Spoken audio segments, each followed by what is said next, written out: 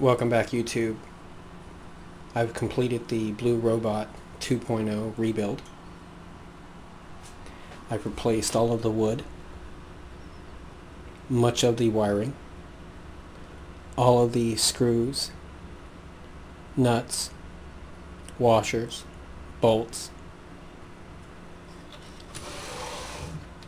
bearings, both skate bearings and linear bearings, both the 8mm and the 12mm bearings. All of the belts have been replaced.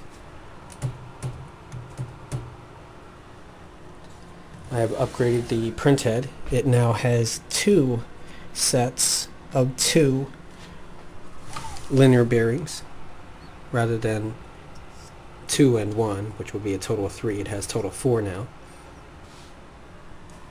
I've given it extra 10 inches cabling. I've soldered that cabling, so it's really well put together. I've corrected the thermistor that was messed up when I took the bot apart. I've added LED backlighting. Get the glow sticks out. Alright, so I have added a fan system with a filter. It blows air through the bot, cools it off. The bot moves very smoothly now.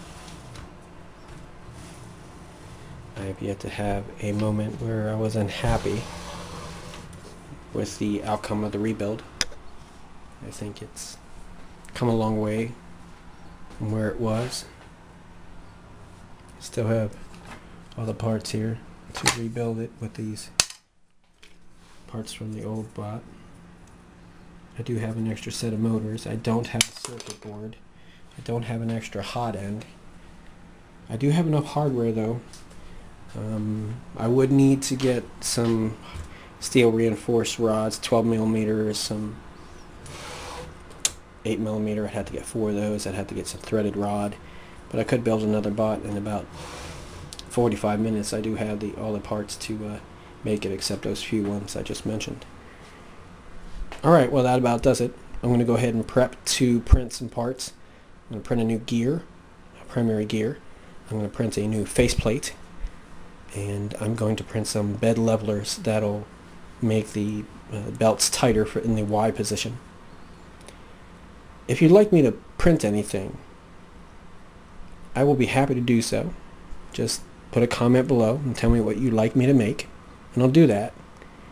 If you want me to make something for you, subscribe to the channel, tell me below what you'd like me to make. I'll design it, make it on the printer bot, and I'll send it to you. Now I can't do that for everybody, so don't drown me, but you know, for the next 5 or 6 people who think of some good things to print, something they'd like me to make them, I'll be happy to do that. Give me some new ideas, some fresh things to make. Alright, so that does it for today. If you guys have any questions, just let me know. Have a good one.